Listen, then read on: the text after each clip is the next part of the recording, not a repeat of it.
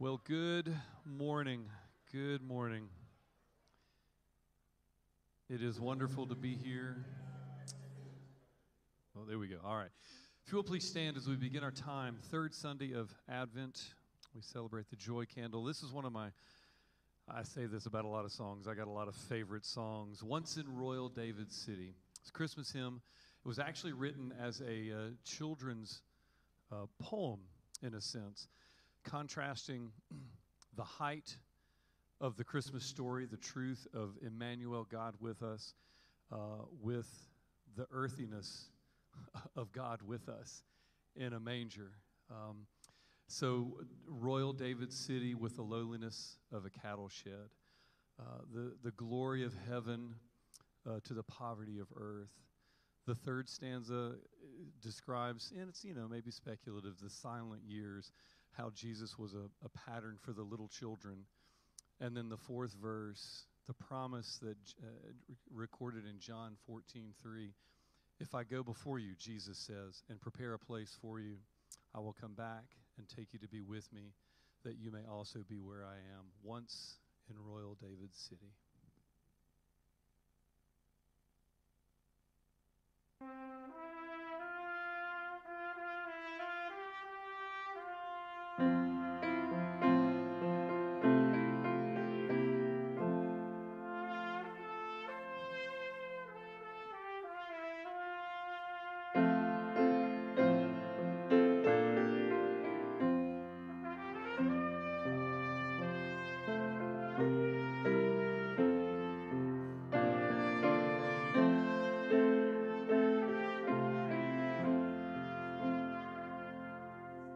Once in Royal David City stood a lowly cattle shed, where a mother laid her baby in a manger for his bed. Mary was that mother child, Jesus Christ, her little child. He came down to earth from heaven, who is God and Lord of all, and his shelter was a stable, and his cradle was a stall. With the poor and meek and lowly lived on earth our Savior holy. Jesus is our childhood's pattern, day by day like us he grew. He was little, weak and helpless, tears and smiles like us he knew. And he feels for all our sadness, and he shares in all our gladness. And our eyes at last shall see him through his own redeeming love. For that child so dear and gentle is our Lord in heaven above. And he leads his children on to the place where he has gone. And you may be seated.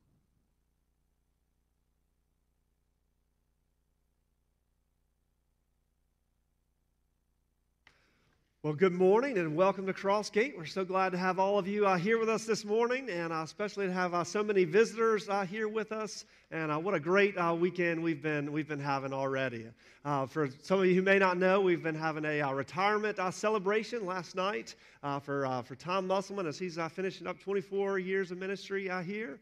and Joy, who stood by his side the whole time and has served and loved on this congregation, this community so well. And it was a fabulous night of celebration, and there's the things of that we're still bringing into this service, though our attention is focused on God, but just a thankfulness for God's servant and how he has worked through them so much. I do want to say a special thank you to so many of you who helped out to make that night last night what it was. There's so much work and labor and labors of love and of care that went into that, and it was just a huge encouragement, I know, to the Musselmans and to their family, but really to all of this congregation as well. We appreciate all of you. We're just so thankful for how God has worked and how God continues to work, and then we want to look to Him this morning. As far as a lot of the normal announcements, I'm just going to direct you to your bulletin and to some of the things that are in the foyer to keep track of those and to keep our focus on the Lord this morning. But we do have one further message, a little bit of a surprise and a thank you from the other side of the world. So we've got a video they're going to pull up from some close to Crossgate from Tony and Kendall Lorenzi. So we'll see if we can get that pulled up now.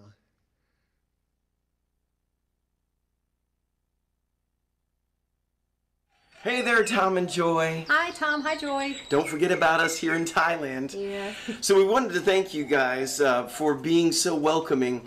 As you well know, I came to the church by myself the first time. Yep. Tom greeted me at the front door, was super nice, put me at ease, and later on invited me to the SALT training. Right. And took me from, level 1 Christian all the way up to where, hey, now we're missionaries here in Thailand. Exactly. And Tom and Joy, you both equipped me to be able to move to a foreign country, doing mission work, doing God's work. Yes, and we have come such a long way. You all have brought us so far. Now we're over here and we're still growing. Yes. And we just want to thank you for all that you've done in our lives. And don't think just because you're retiring that we're done with you. I'm going to drive you nuts. I'm going to be calling you a lot. So you're not Watch getting out. away. Not at all. So anyway, thank you for all you've done. Now we live in a third world country in a container home. So thank you very much. Congratulations on your retirement. It's much deserved. We love you both, and we wish you nothing but the best, and we look forward to talking to you soon. And as we say here in Thailand, Kap Kum Kra.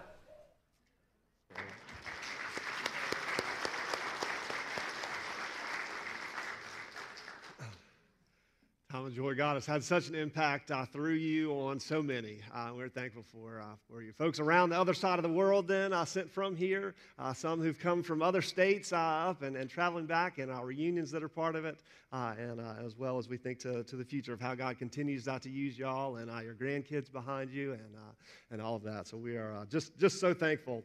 I do want to mention one of our special guests this morning that many of y'all know very well, but Don and Barbara Nielsen are back with us this morning, back from Florida to come up for this occasion. And Don, who is, I think, even this past week in men's Bible study, we're talking about your Sunday school class on Revelation, and he's taught so many times here, and I'm thankful to have him come and bring in the word this morning.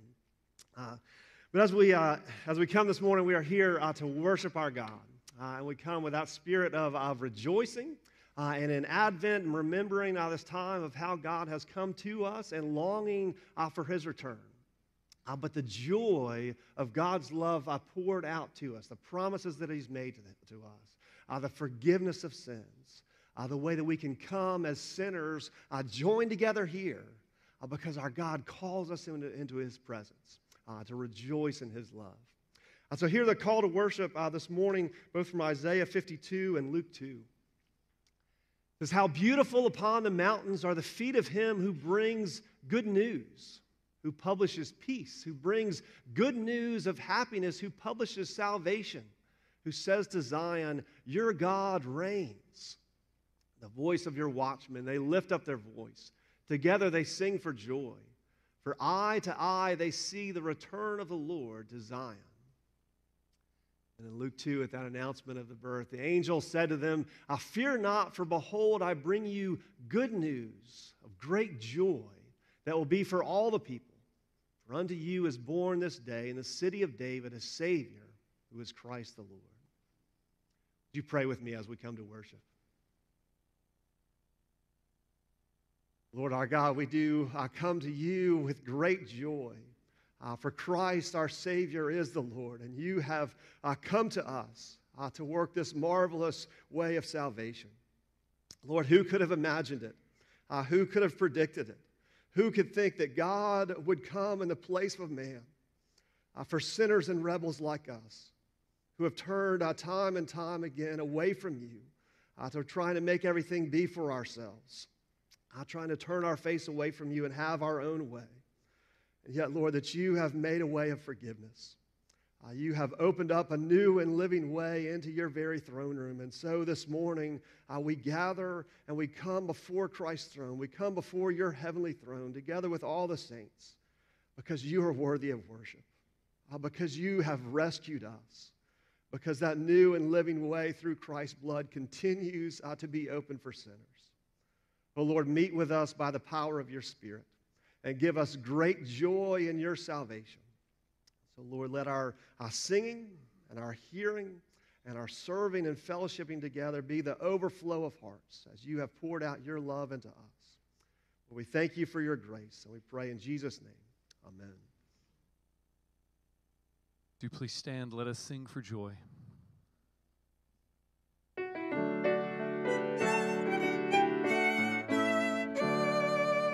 Joy to the world, the Lord is come. Let earth receive her King. Let every heart,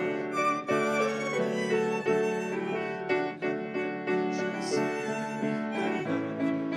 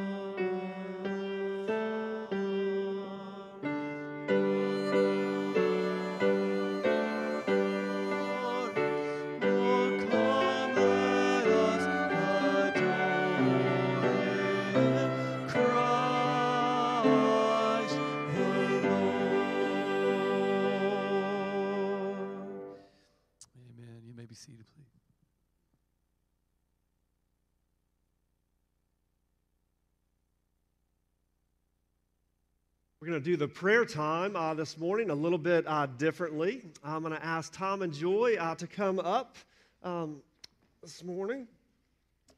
And usually you have Tom or one of the pastors just taking this time to praying as a representative for the congregation and praying for our needs and bringing those to the Father.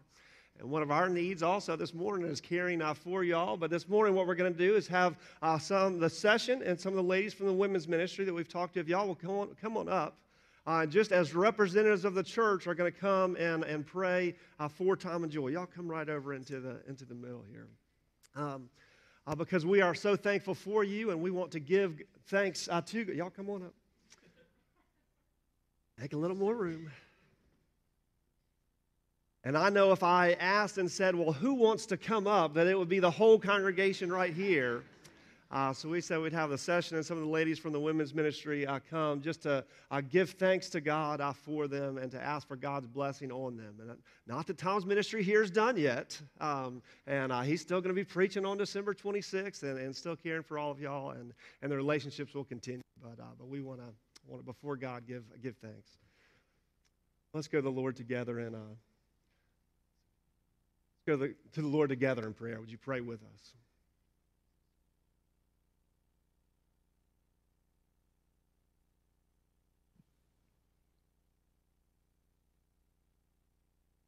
Our Father, 25 years ago or so, you laid it on the heart of Tom and Joy to come to Oconee County, to come up here to the upstate of South Carolina, to plant a church where Christ would be glorified and exalted, a church where the cross would be preached regularly, consistently, faithfully, a place where the good historic doctrines of the faith would be taught, and a place where true disciples might be grown. And we thank you, Lord, that this morning we can stand and thank you, and that Crossgate Church is here, even after 25 years, and that we are still about the business of fulfilling that calling. And so we don't say that, Lord, to glorify Tom and Joy, certainly not to glorify Crossgate Church, but to give you glory and to give you thanks for accomplishing that among us, for being here and for blessing those efforts over these last 2 decades. And Lord, now Tom and Joy are about to venture out into the next chapter of their lives, and we just want to pray that you will continue to bless them, that you'll continue to use them, that you will show them the work that you've got for them there, that you'll give them wonderful times with their family, their children and grandchildren, but also that you will give them the opportunity to minister to others the way they've ministered to us. And again, we are just so thankful. But Father, we also pray for Crossgate. May we continue the work that's been started. May it not falter in the slightest. May we keep our focus. May we continue to do the work that you have set for us to do. And we will give you the praise and the glory in all of this and in all things for Jesus' sake. Father, thank you for this wonderful, gentle, and loving woman. Thank you for Joy. Thank you that we have seen Jesus in her life for many years.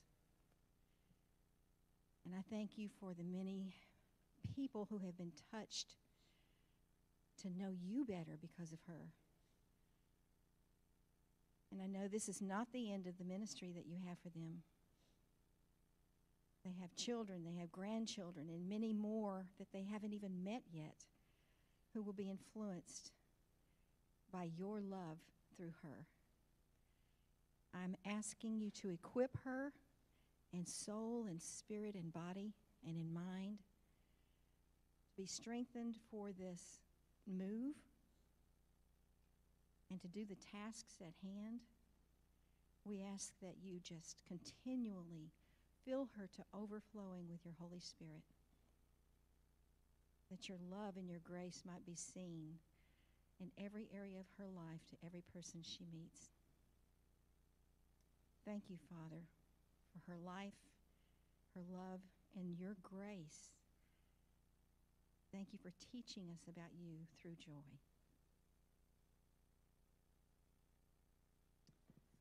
And gracious and glorious Father, we praise you for your goodness and for your glory. To think that you created us in your image for your glory, and that we are your workmanship, created in Christ Jesus to do good works prepared in advance for us to do. And Father, we thank you for the good gifts and good works that you have done and will continue to do through Tom and Joy. Have seen their love and experienced it. We see their faith and love that springs from the hope that is stored up in heaven. Father, as they continue on, as they keep their eyes on you and walk with you in all of your ways, may those good works continue, that you might be glorified, that they would bear much fruit for your kingdom and for your glory alone.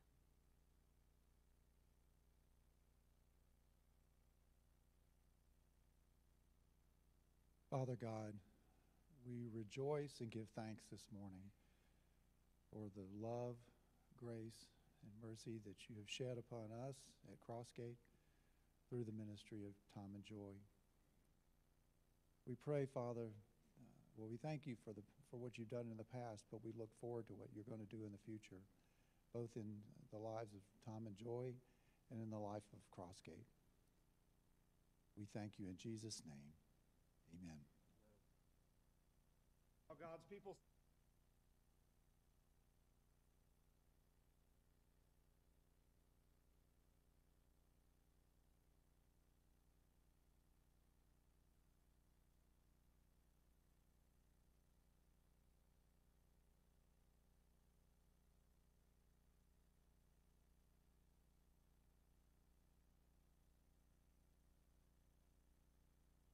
I think appropriately we sing now, God rest, ye married gentlemen and women. It is bittersweet to say goodbye, in a sense, or to say farewell. But we know the God whom holds you and us. So if we'll please stand as we continue. God rest, ye married gentlemen. Let nothing you dismay. Remember, Christ our Savior was born on Christmas Day.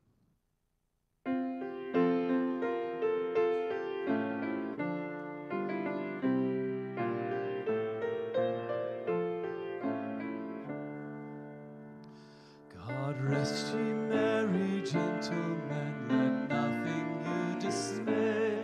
Remember Christ our Savior was born on Christmas Day to save us all from Satan's power when we were gone astray. Oh, tidings of comfort and joy, comfort and joy. Oh, tidings of comfort and joy. From God our Heavenly Father, a blessed angel came, and unto certain shepherds brought tidings of the same, how that in Bethlehem was born the Son of God by name. Oh, tidings of comfort and joy, comfort and joy. Oh, tidings of comfort and joy. Fear not, then said the angel, let nothing you affright. This day is born a Savior of our pure Virgin bride, to free a multitude, trust in him from Satan's power and might. Oh, tidings of comfort and joy, comfort and joy. Oh, tidings of comfort and joy. Now To the Lord sing praises, all you within this place, and with true love and brotherhood each other now embrace. This holy tide of Christmas all others doth deface. Oh, tidings of comfort and joy, comfort and joy. Oh, tidings of comfort and joy. Amen. You may be seated.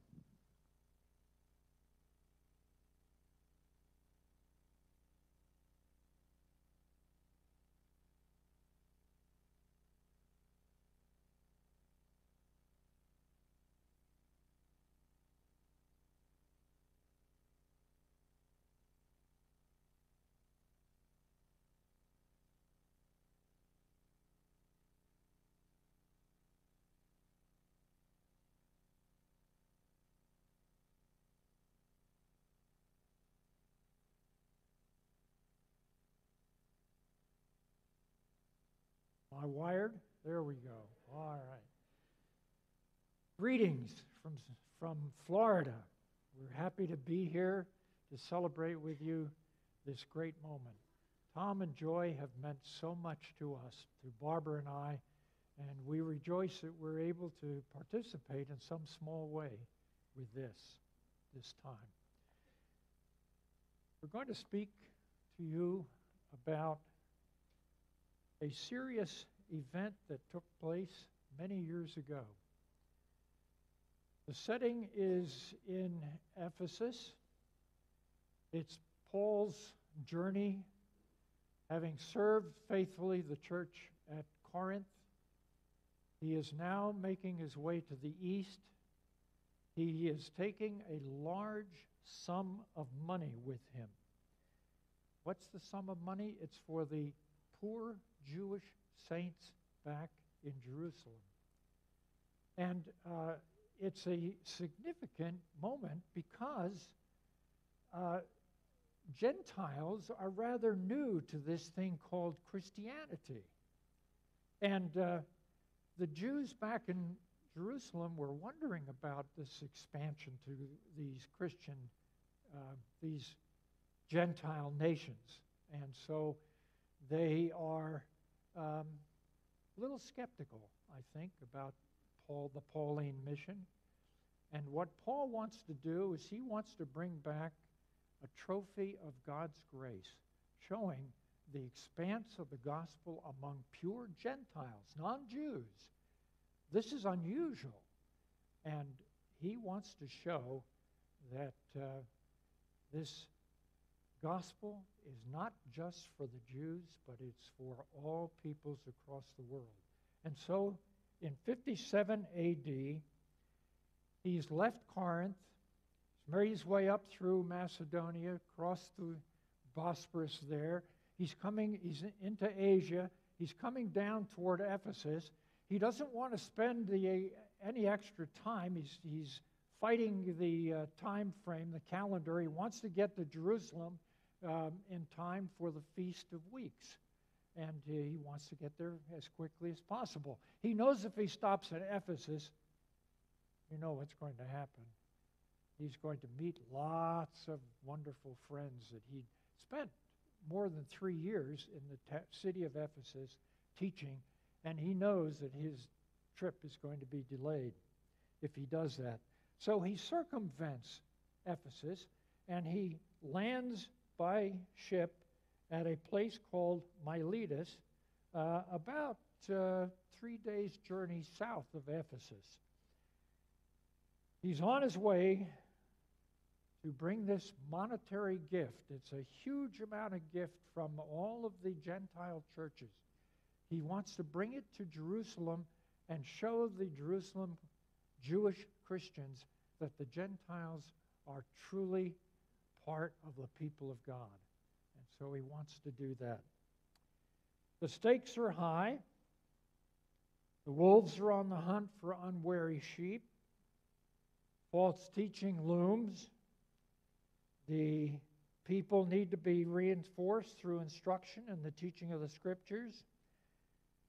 And I would say that our situation today is not all that different. Today, our culture's howling voices are no less dangerous than they were in the first century. Demands made upon the Christian ministry today are heavy. Paul's address outlines what is needful based on his own experience in ministry, and in doing so, he outlines what a faithful ministry should look like. So we're going to look at chapter 20 now, and we're going to look at the first 18 to 27 verses there. If you have your Bibles, if you turn there, we'll follow along. That would be helpful. This is Paul's example. Paul gives us an example in those verses 18 to 27. And then verses 28 to 35, he gives a challenge to the church in Ephesus, the Ephesian elders. So if you'll turn there, please note verses 18 and 19. The first example Paul gives here is that of an obedient servant. He's addressing the elders of the Ephesian church. They've come 30 miles to take in this exposition from Paul. He addresses them and he says, "You yourselves know how I lived among you the whole time from the first day that I set foot in Asia, serving the Lord with all humility and tears, and with trials that happened to me through the plots of the Jews." Did you notice that he said he's serving the Lord? Serving the Lord. That means often the word serving there means to slave. He slaves for the Lord. Paul never forgot whose servant he was. First and foremost, he was Christ's servant. He gave up his life to the Lord who purchased him on that sandy road to Damascus years ago, and his goal and everything he did was to serve the Lord who bought him. Serving the Lord could have been a motto of his. Well, serving the Lord was also his way of serving the Ephesians. So he views them as the Lord's people, and his phrase there, he did so with unswerving energy and devotion. He served with humility. Notice what the text says in verse 19. He served with humility, he served with tears, and he served with trials. Humility. Paul knows he's not his own. He is wholly at the service of another. His Lord made him a servant to the Lord's people. A little phrase there, "you know," reflects that the elders had observed his behavior. Humility is the opposite of pride. And pride is a great danger for those in leadership positions. The temptation is there when people say, "Oh, that was a wonderful message," or "I was greatly blessed by that." Well, George Whitefield, in the colonial period of our land, handled pride in a rather unique way. You remember George Whitefield. He went up and down the East Coast preaching the gospel in those colonial years of our country. When he would get praise like, "Oh, Mr. Whitefield, I was so blessed by that message," Whitefield would handle pride in a very unique way. He would say, when he would step down from the pulpit, he'd say, "I know it. And the devil told me that just as I was stepping down from the pulpit."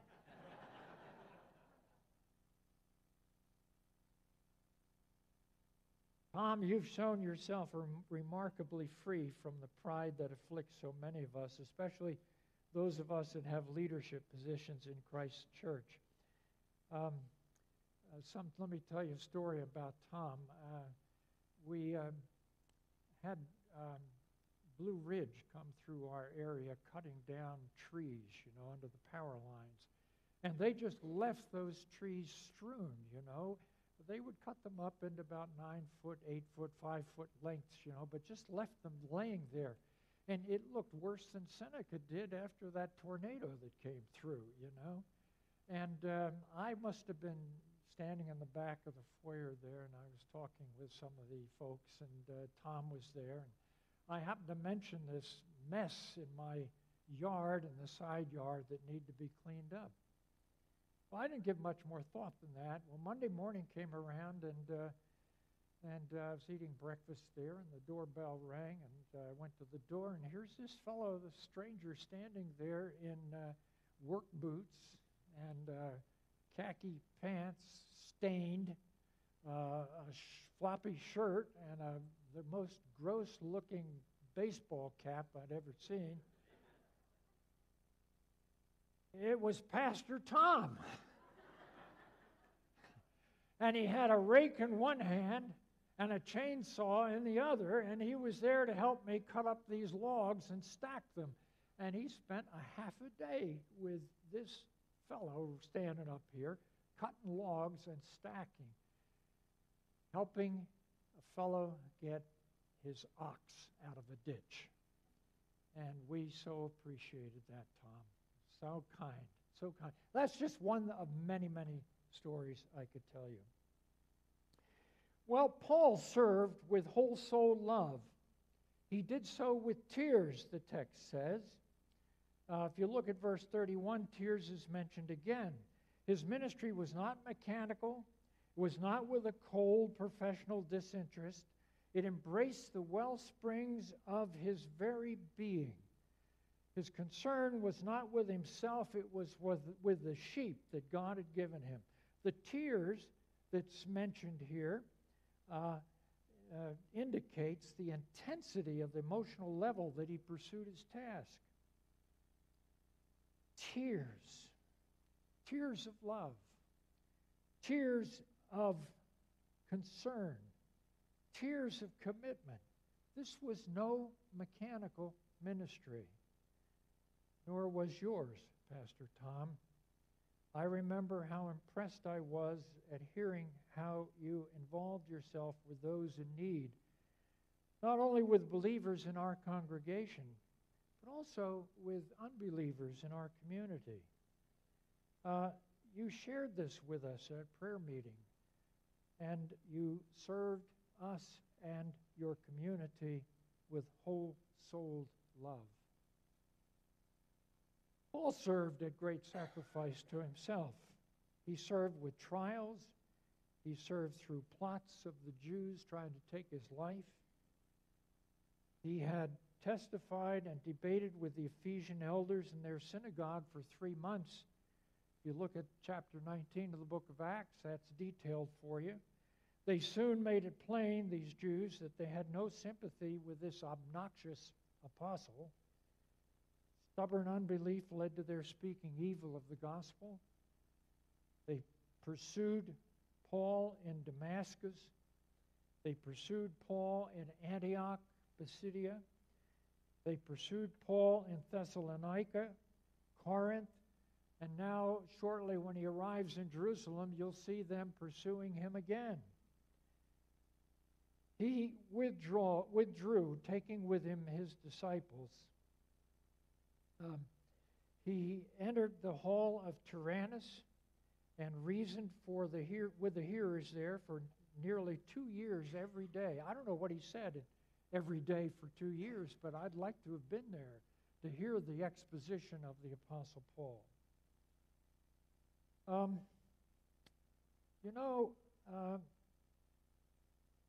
He bore all of his sufferings, and they were many. The Jews launched multiple plots against him. He bore these like a good soldier. He was an obedient servant. Paul followed in his Lord's footsteps. Luther once said, and I think interestingly, he said, prayer, meditation, and trials makes a theologian.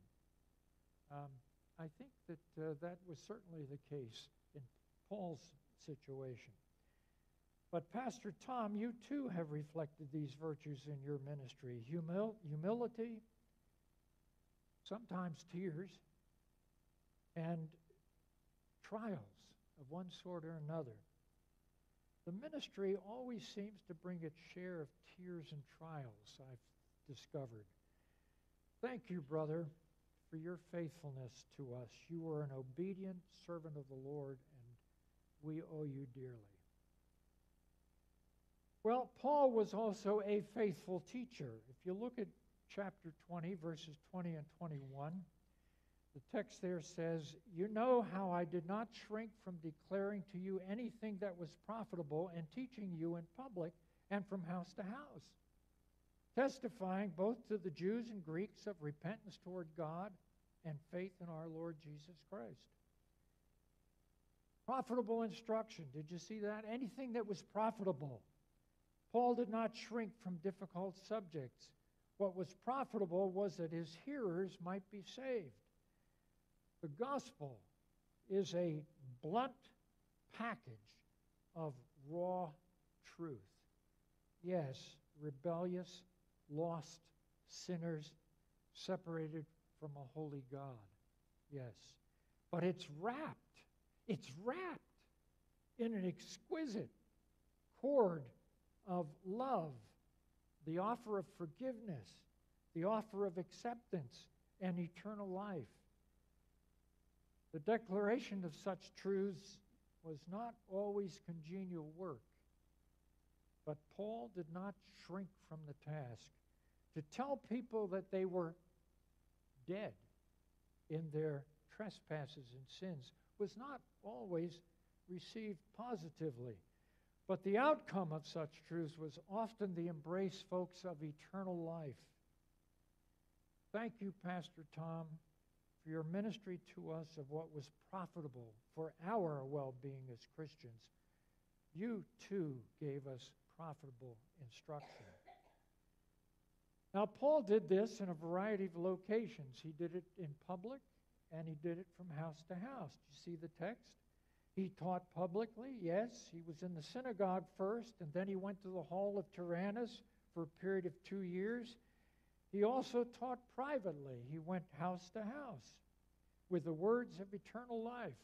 Pastor Tom, you too have been fearless and faithful in presenting these hard but needful truths Sunday after Sunday in our congregation, every day during the week, with people we don't even know, but we heard about in prayer meeting.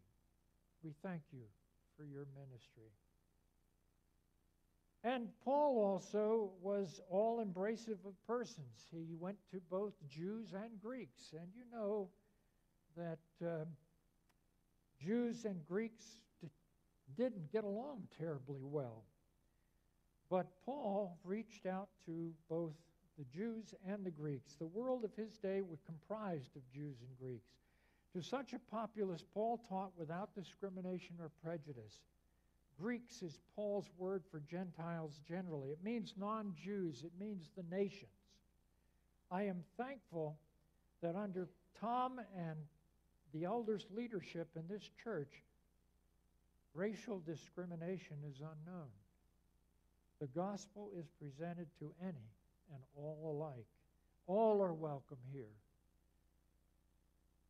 And then there's the total gospel that Paul taught. Did you see the reference to repentance and faith in the text? What Paul proclaimed and taught was a total turning away from sin. That is, repentance. And a turning toward God and the Lord Jesus. That is faith and trust for salvation. This is pointed preaching. It's not general with little reference to sin or so indirect that no one could be offended. For to feel the need of a Savior requires a sense of offense and a turning from sin. Thank you, Pastor Tom, for a career of faithful preaching to us.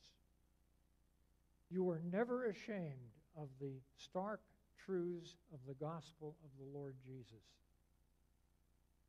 And then look at verses 22 to 24, if you would. Those verses have to do with a spent life. A spent life. And now, behold, says Paul, I am going to Jerusalem, constrained by the Spirit, not knowing what will happen to me there, except that the Holy Spirit testifies to me in every city that imprisonment and afflictions await me. But I do not account my life of any value, nor as precious to myself, if only I may finish my course and the ministry that I've received from the Lord Jesus, to testify to the gospel of the grace of God. Bound by the Spirit, verse 22. Constrained by the Spirit. Paul already had misgivings about his fate in Jerusalem and Judea. He'd written a letter to the Romans before leaving Corinth, telling them that his plan was to go west. After he delivered this monetary gift to the poor saints in Jerusalem, his plan was to go west, to go to Rome, and use Rome as a jumping-off place for additional work in Spain. He wanted to go to Spain and plant churches there. Well, he is aware that things may not go as planned, because he says to the Romans in that letter, "Pray that I may be delivered from the unbelievers in Judea, and that my service for Jerusalem may be acceptable to the saints." His plan is to see Rome and Spain, but only after he delivers this huge monetary gift to the poor saints at Jerusalem. His fate is unknown. He says he's not knowing what is going to happen to me. But the Holy Spirit discloses that imprisonment lies ahead. That much he learned. The full nature of it remains obscure. And this is confirmed also as he made his way toward Jerusalem, as the New Testament prophets accounted him on the way, and they testified to him as he passed through city after city that imprisonment awaits you. Imprisonment awaits you. But Paul was unmoved by these concerns.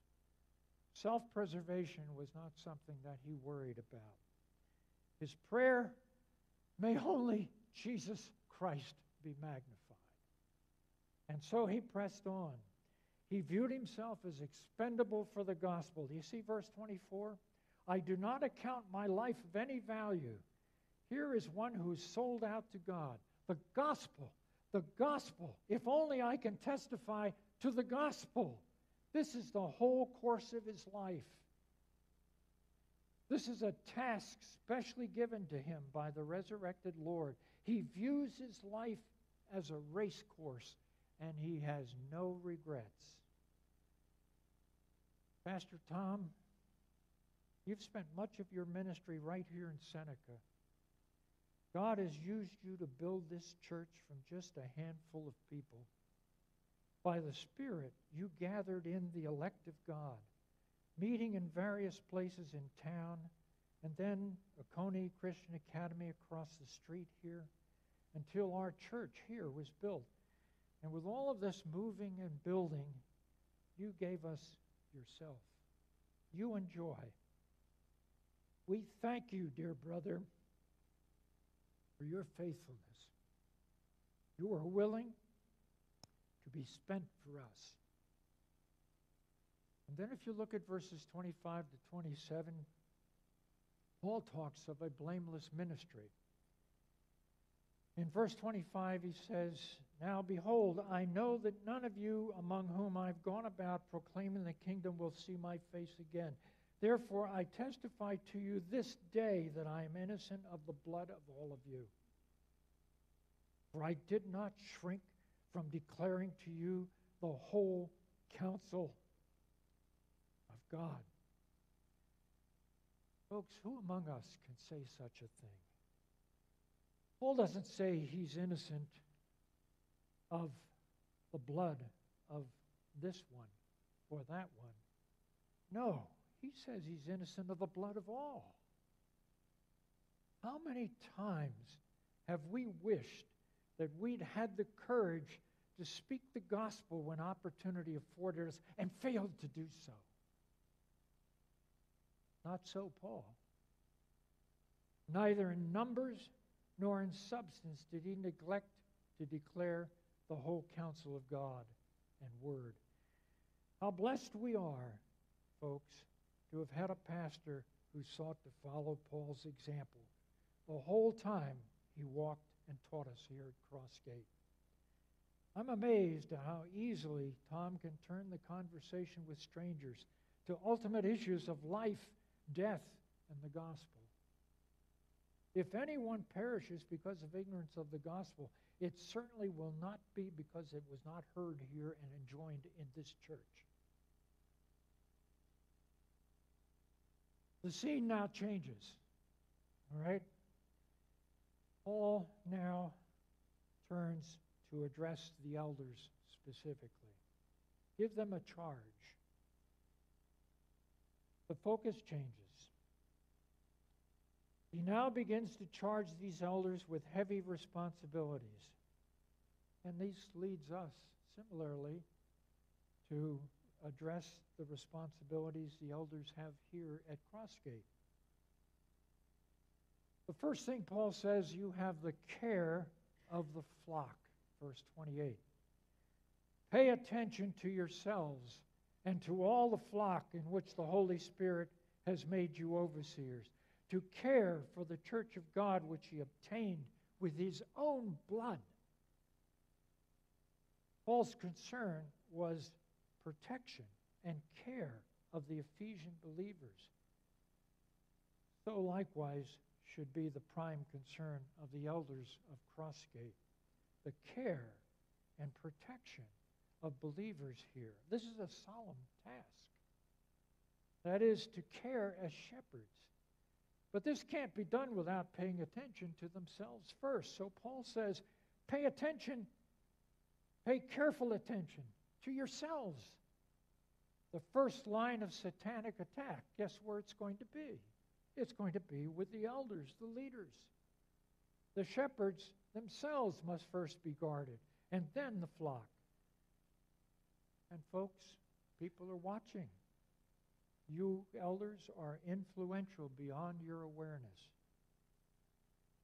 But then Paul says, pay attention to all the flock. Not just some of the flock, but all the flock. Not just the prestigious, not just the wealthy, not just the likable or the advantaged, but to all. No part should be neglected. Well, he obtained this congregation with the blood of his own Son. Note that language. He obtained the Ephesian believers through the blood of God's own Son. Look at the value God has placed upon the flock. He obtained it willingly by sacrificing his own Son. What value he has placed on us, and at so great a cost. The very lifeblood of his own beloved Son. Look at how priceless the church is in God's sight. What a blot and stain would be upon the leaders if they failed in their duty. It's good for every leader to reflect on this, I think, with care. And guess who made you a leader? Paul says the Holy Spirit has made you overseers. This is a high calling. No one less than the Holy Spirit has placed the elders in positions of overseer. Though Paul had chosen and trained most of these folks, he openly attests that it was the Holy Spirit who was the real force at work in them. It was the Spirit who appointed them.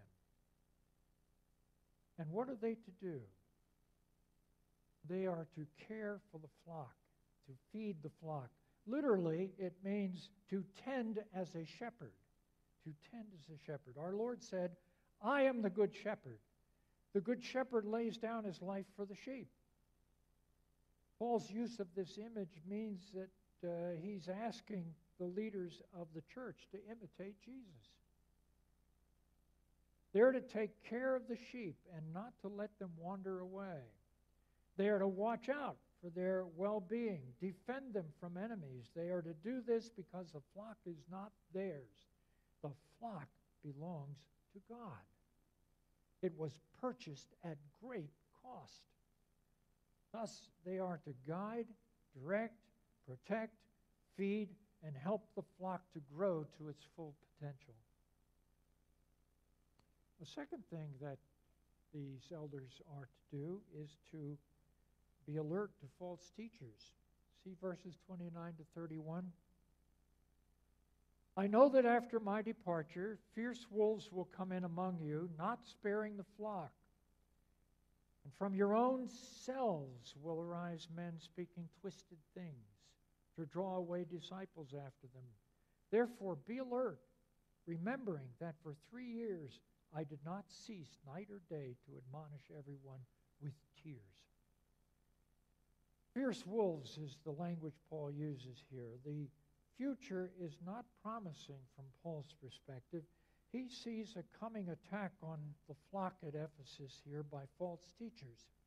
It's an attack from outside the church and an attack from within the church.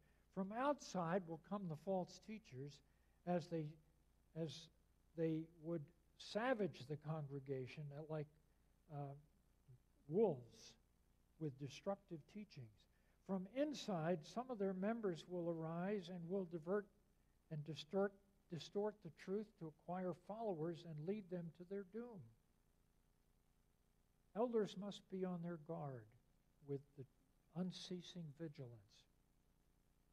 That eventually this took place in Ephesus and throughout the province of Asia can be seen in the pastoral letters of Paul and in the book of Revelation. You'll find that false teaching did indeed begin to influence these churches.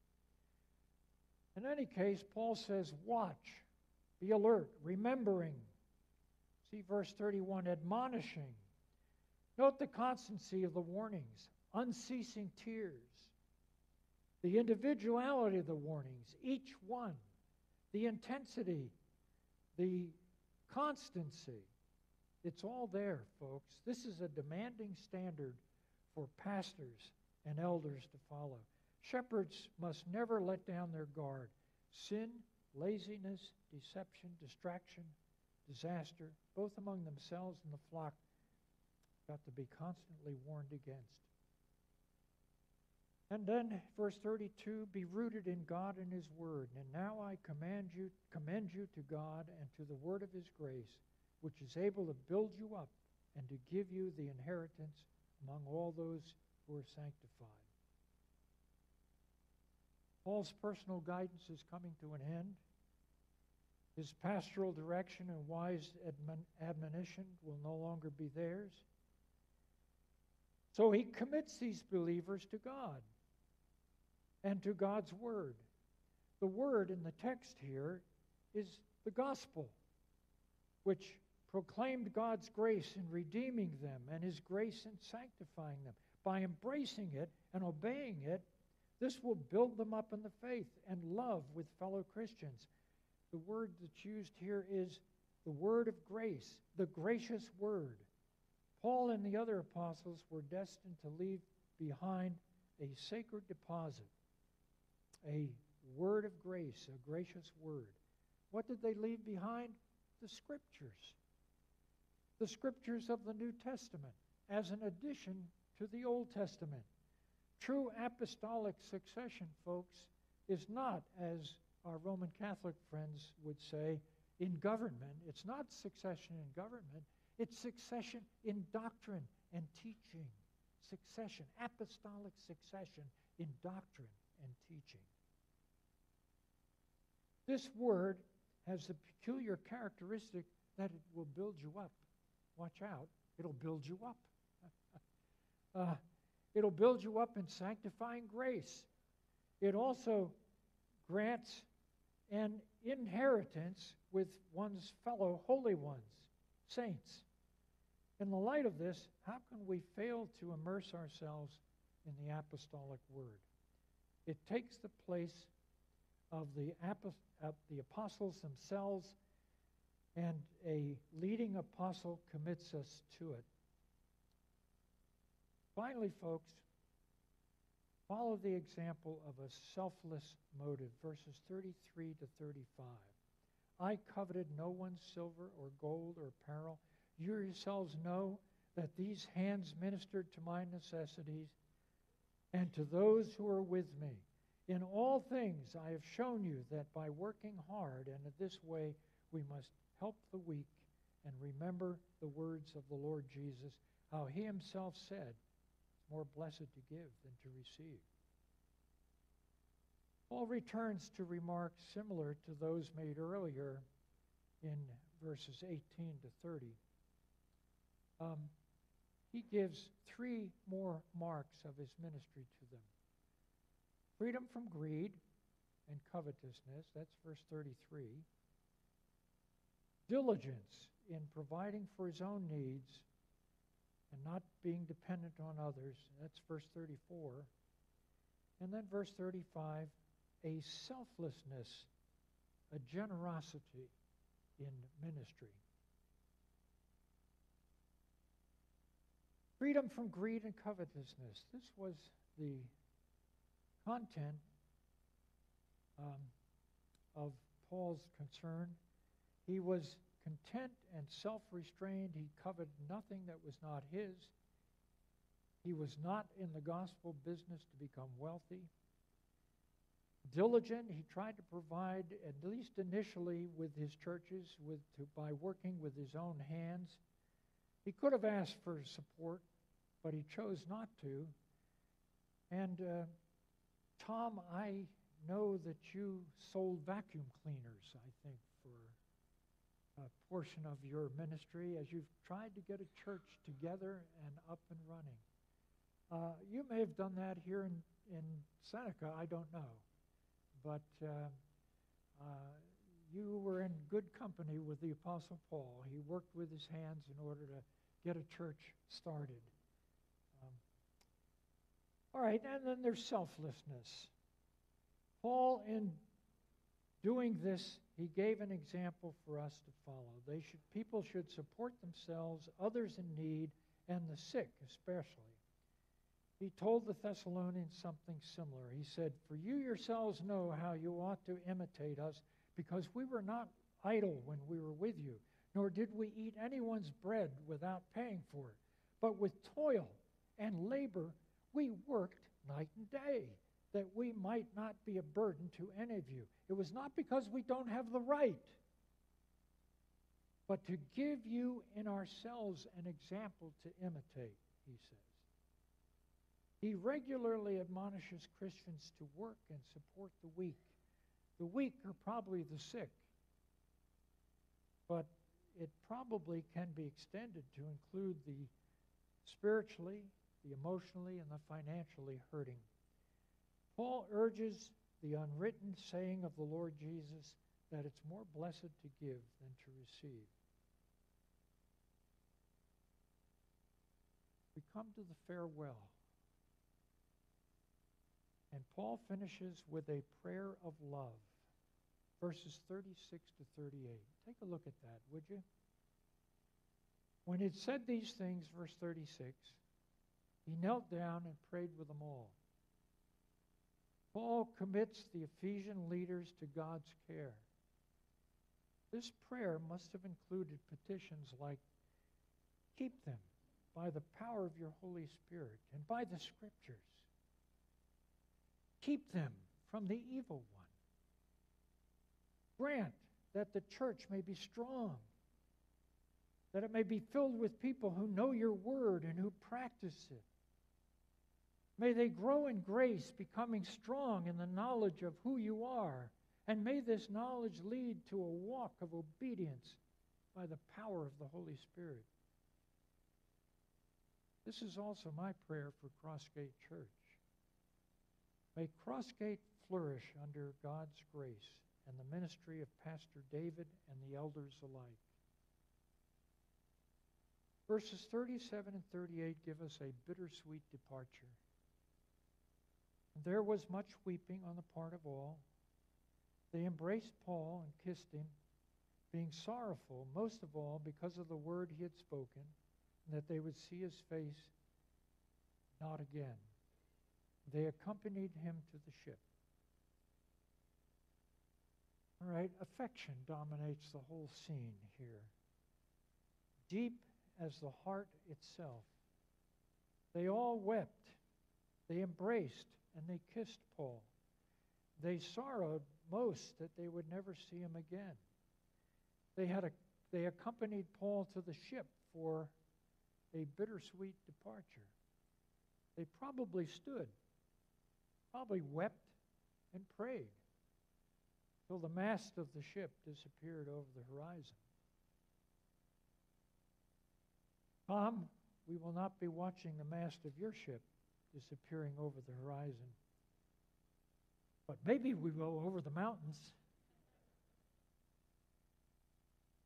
We will sorely miss you and Joy. Our love, our prayers, our thankfulness go out to you and Joy for a life of ministry which has blessed us all here at Crossgate.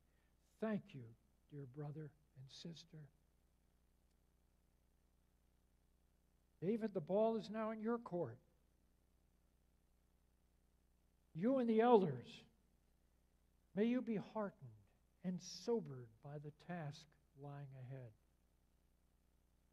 May the God of the universe attend your ministry with great blessing and success. May God add his blessing to his word.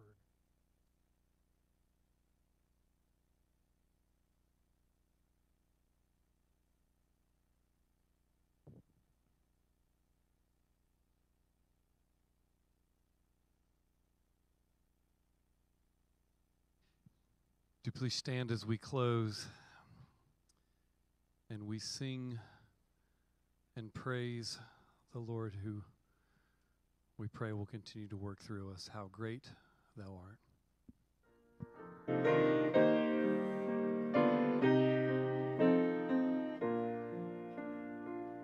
O Lord my God, when I in awesome wonder consider all the worlds thy hands have made, I see the stars, I hear the rolling thunder, thy power throughout the universe displayed.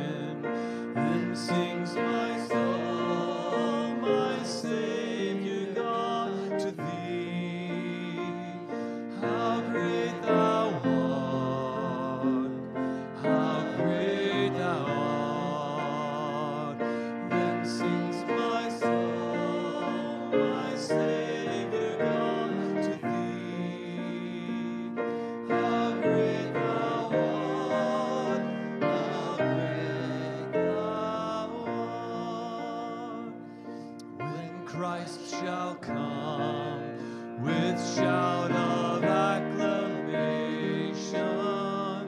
and take me home. What joy shall fill my heart? Then I shall bow in humble adoration and there proclaim, my God, how great thou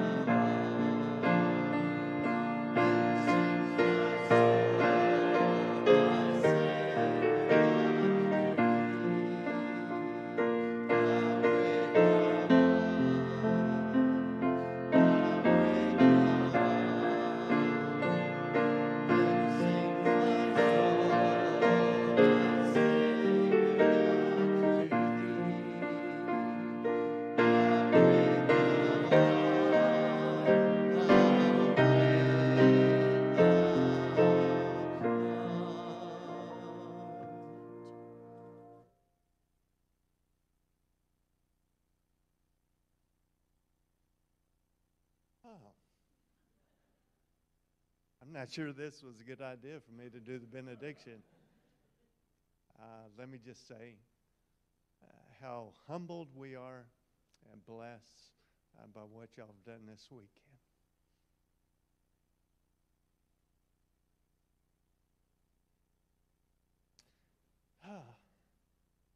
And Don, thank you. You've been such a blessing to me over the years, and you and Barbara, thank you.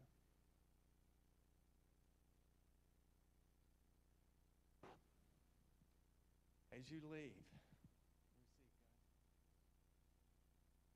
now may the God of peace who brought up from the grave the great shepherd of the sheep, through the blood of the eternal covenant, even Jesus our Lord, equip you in every good thing to do his will, working in us that which is well-pleasing in his sight, through Jesus Christ, to whom be the glory forever and ever.